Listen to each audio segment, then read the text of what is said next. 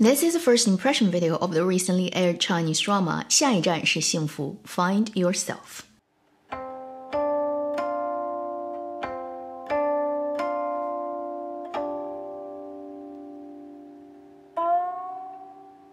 Hi, you're watching Avenue X, where a junkie on good storytelling shares their thoughts, knowledge, and occasional weird ideas on stories and how they're told. Just a reminder, the ExpressVPN deal is still available on my channel. Find the link in the description or go straight to expressvpn.com/avenuex to purchase an annual plan with 3 months extra for free. 下一站是幸福, not to be mixed up with 下一站幸福 aired on past Sunday. This is a 41-episode drama that goes on Satellite TV, Hunan TV, and also Mango TV online. It's a contemporary drama set in Shanghai and led by Song Qian, Song Weilong, Wang Yaoqing, Zhang Yujian. A lot of familiar faces if you've been paying attention to Chinese dramaland in the past few years. Initially, this drama was scheduled for January 28th, but due to the coronavirus outbreak in China and a lot of people canceling their travel plans, become basically self-quarantine at home, the clever businessman of Hunan TV decided to pull this drama forward in schedule. It's such a clever decision because as soon as it went live, it has been on trending of Chinese Weibo every day, different topics related to this drama. It also is climbing really fast at the view count statistics,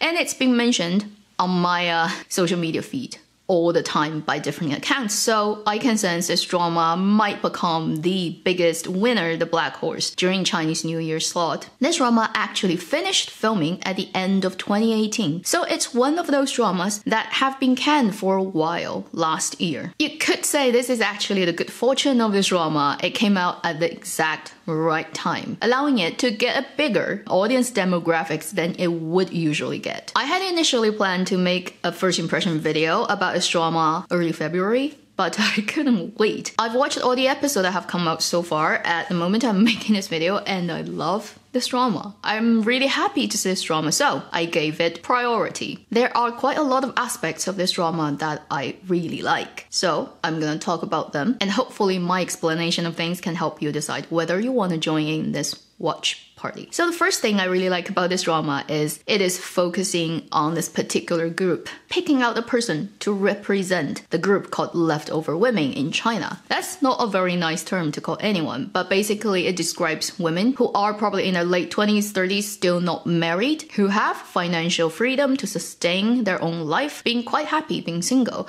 but then there's a lot of societal pressure of them getting married, coming from their parents, relatives. In the drama, our lead character, He Fanxing, played by Song Qian, is such a woman. She is 32 years old, working as administrative supervisor at an interior design company. She's never been in a relationship. She is still waiting for her kind of first love, proper first love. So the original title of the drama is actually 资深少女的初恋, Senior Young Maiden's First Love. I'm guessing because that title sounds so young, romantic story oriented, it may not bring in the older generation of audiences. So that might be the reason that they changed the title to Next Stop is Happiness. Is very vague so that it can attract bigger demographics. That's what I'm guessing why they did it. Anyway, our lead character, although she's at this age that's considered to be a little bit too old for the marriage market, she's still quite confident, and she's still dreaming of her love, that to finally someday show up in her life, who is very different from her expectation, who is somebody who's much younger. The character is played by Song Weilong, named Yuan Song, who is a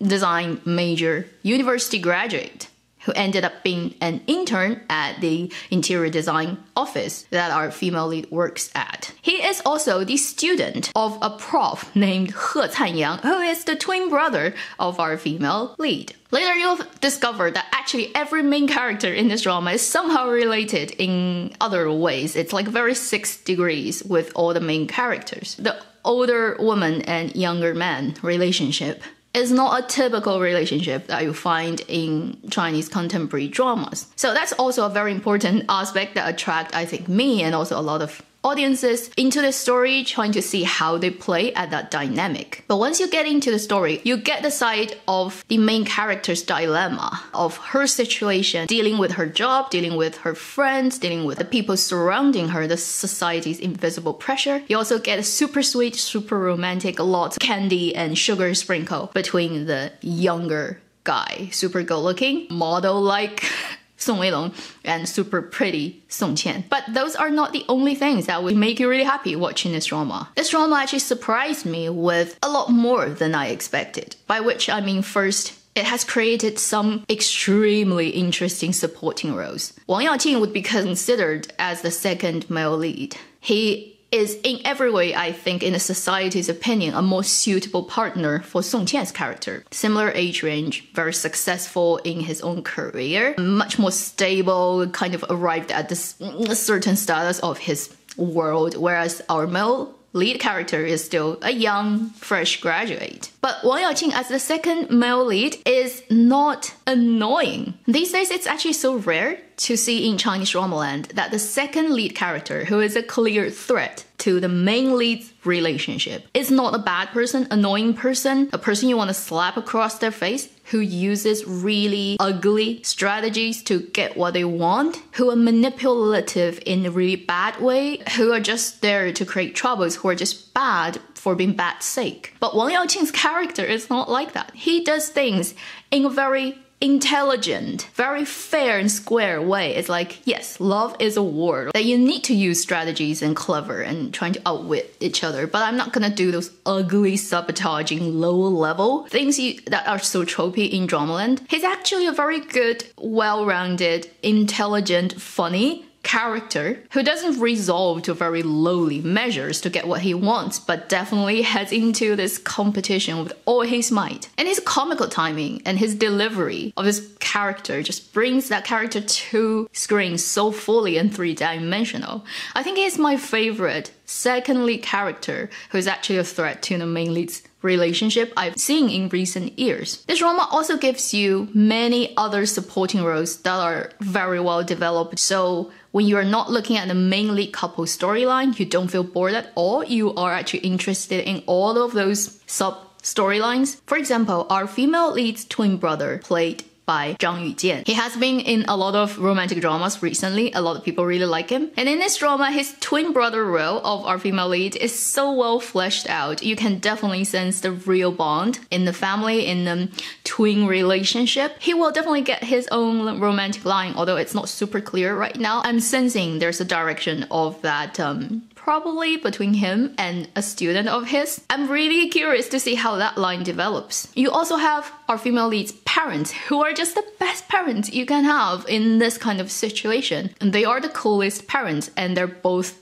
so dramatic. Like, they literally act in front of their children. And they do have that a little bit dramatized reactions and ways of doing things, but they're also very well played by those two very good actor and actress. And when those four people sit down at a dinner table as a family, you can sense it's a dramatized version of a family, but in a way so comfortably played out in all their interactions and details that they don't look fake. They may look dramatic, but the emotional attachment and their strong bond, the dynamics, feel really authentic. Also, this drama has three absolutely adorable dogs. 贝勒爷, 红烧肉, and 招桃花. The names are funny. 贝勒爷 is the Mandarin court, sort of a title of an aristocratic prince. 红烧肉 is a dish.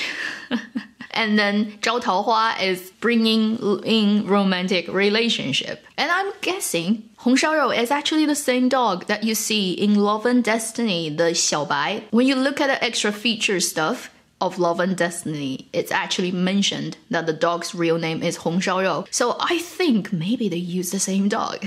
I'm not sure. If anybody knows about that, please do let me know. That would be so cool. It's like a 6 degrees between dramas. So this drama has a lot of super interesting characters, very well played out dynamics, many laughing out loud moments. And obviously, we cannot ignore the super sweet and sugary stuff between our two leads, the dynamic between older woman and much younger man, and how they're trying to figure out their path of their relationship in a society that really doesn't quite, look at this type of relationship with a kind eye. I've seen a couple of short videos, extra features of how they filmed certain extremely sweet scenes. From looking at how the director works in those extra features, his direction and how he tease out each scene and play out that rhythm reminds me strongly of how Lin Yufeng directed Zhang Zhen and Nini in Love and Destiny. When I watched that drama's extra feature. Although it will be,